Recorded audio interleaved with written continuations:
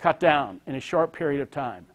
After that happened, the great herds of Brahman cattle were brought in to graze the imported African grasses that were brought in, that grew to some 12 or 14 feet tall.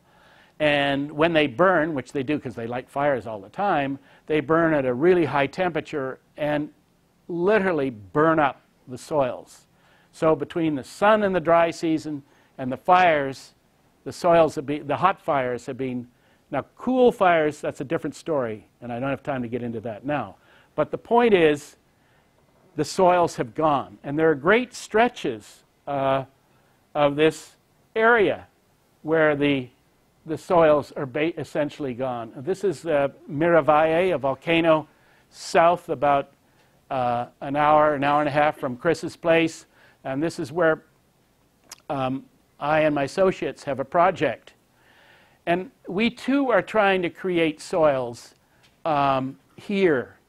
And in this case, we decided we would try a technique to reforest and build soils that's different than the one in Appalachia. Just different, not better or worse. We don't know yet. But what the plan was is that little individual trees, this is just the main house and the tended garden, but these individual trees start life in pots. They're underneath there, and they are potted in compost. There's not really fertilizer added, it's just sort of compost. And then half of them to that compost is added volcanic rock material, which we've got from a quarry